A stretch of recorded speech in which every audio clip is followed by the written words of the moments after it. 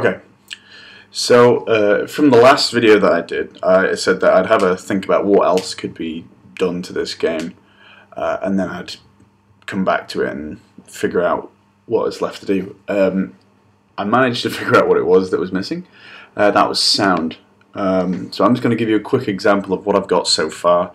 I've implemented a couple of basic laser sounds and a couple of explosions, specifically leaving one sound left to do. So what you're going to hear now will be a quick preview of what I've got. And then what we're going to do is we're going to implement the death explosion for the player. So let me just quickly show you. Hopefully this isn't too loud. Maybe just turn that down a little bit.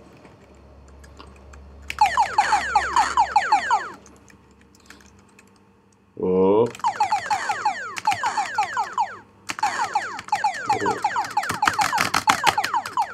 Now you can probably hear that there's a couple of different variants to each of these.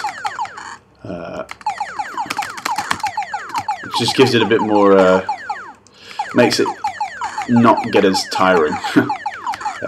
Because with a lot of games, the sound design tends to be quite repetitive.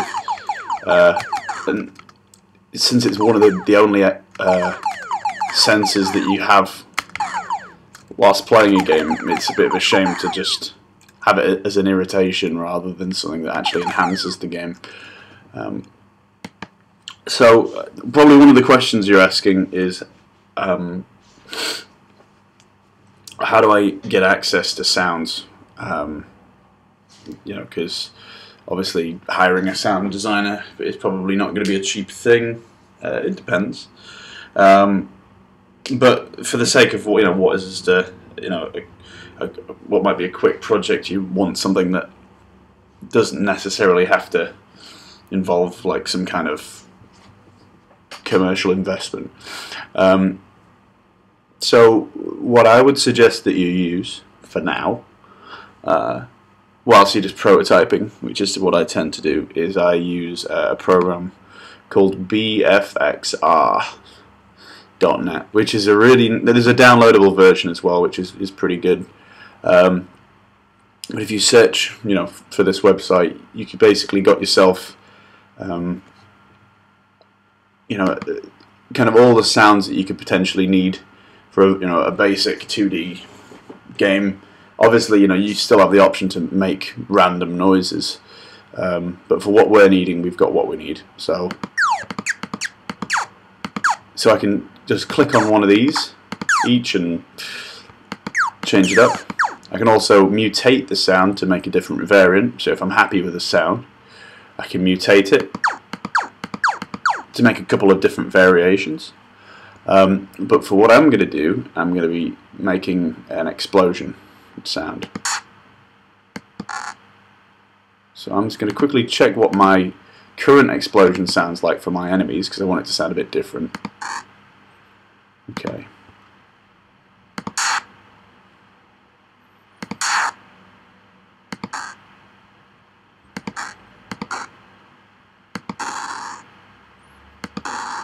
That sounds pretty good.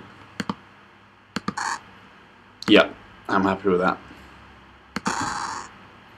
So what I'm going to do now is, now that I've found my sound and I'm happy with it, I'm going to export the actual file.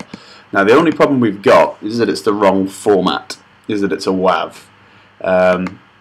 What we can do is we can change that to something that we can use.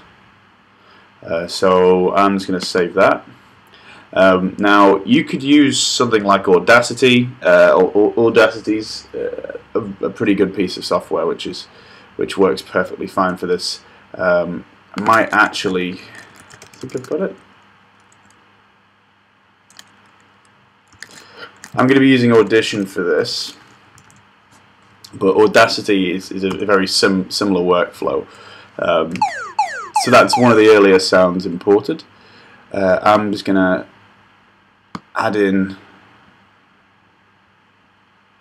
if I go to my sounds,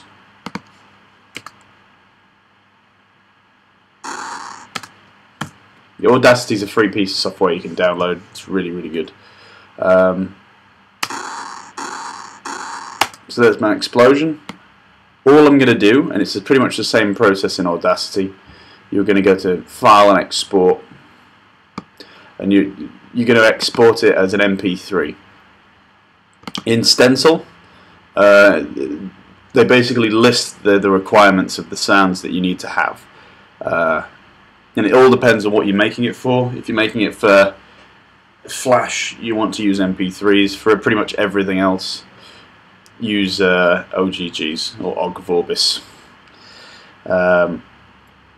So yeah, the key thing is that you want to have it set to 44100 for your sample type, and make sure it's the right file format and you've got no metadata.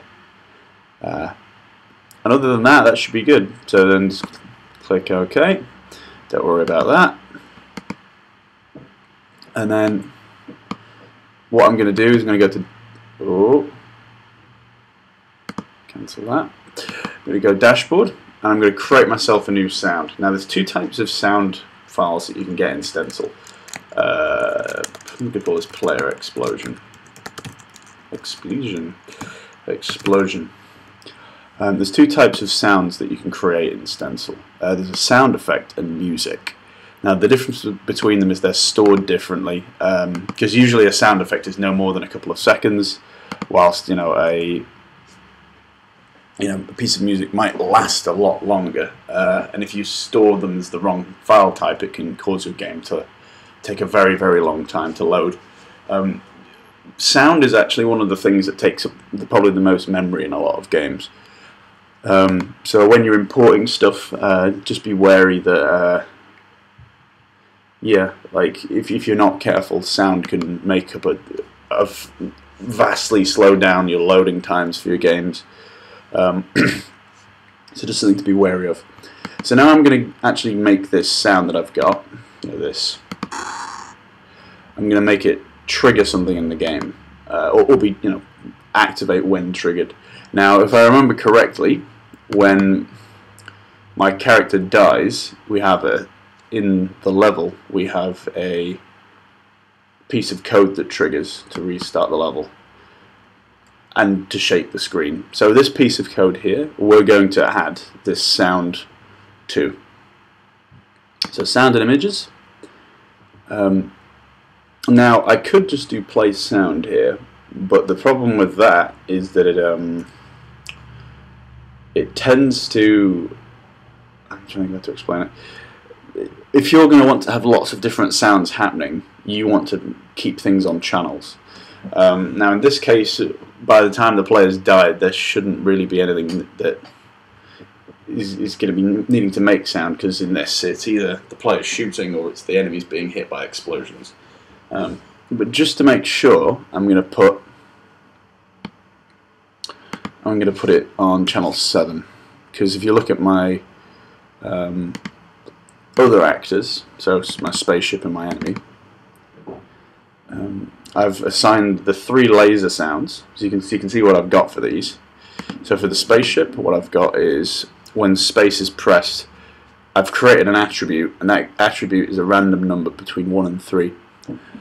And if the number of the random noise is equal to 1, play this sound on a random channel between 1 and 3, and so on and so forth.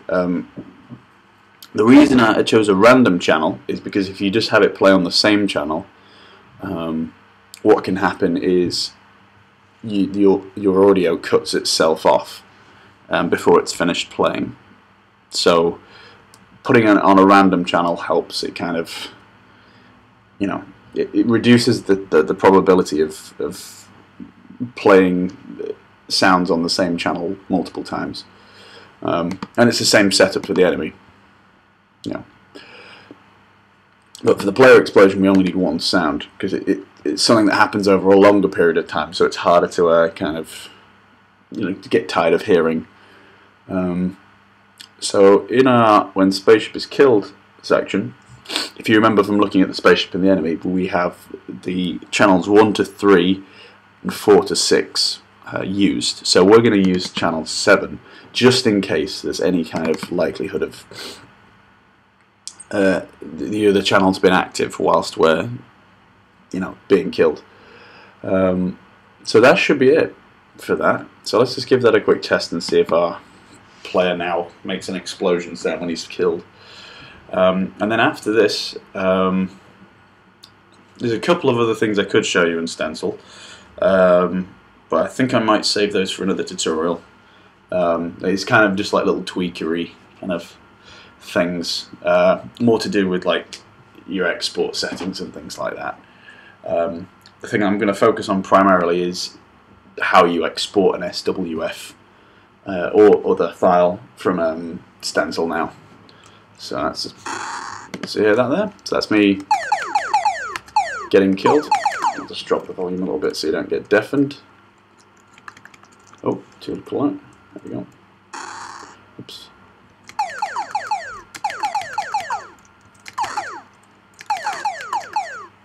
Oh.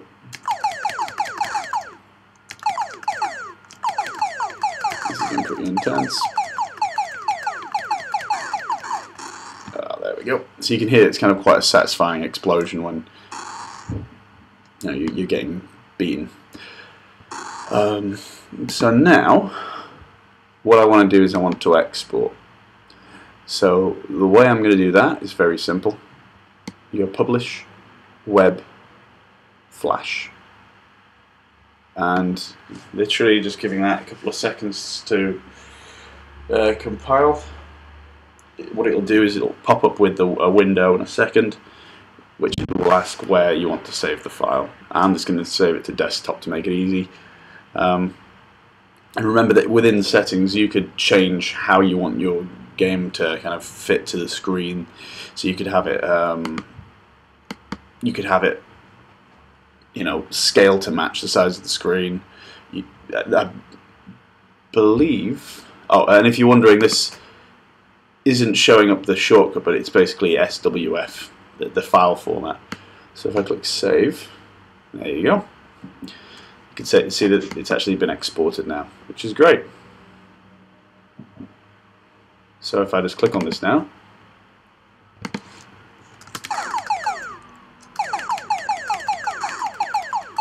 and I got myself a little game. Cool.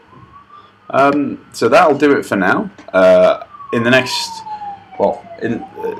coming up next, there's going to be a basic tutorial on kind of basic player movement in a platformer setup, and then triggers between objects, which will kind of be like a very, very basic tutorial for a platformer.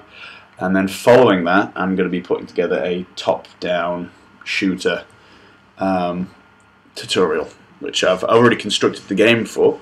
It's just a matter of building the tutorial around it. And yeah, so I hope you enjoyed this tutorial.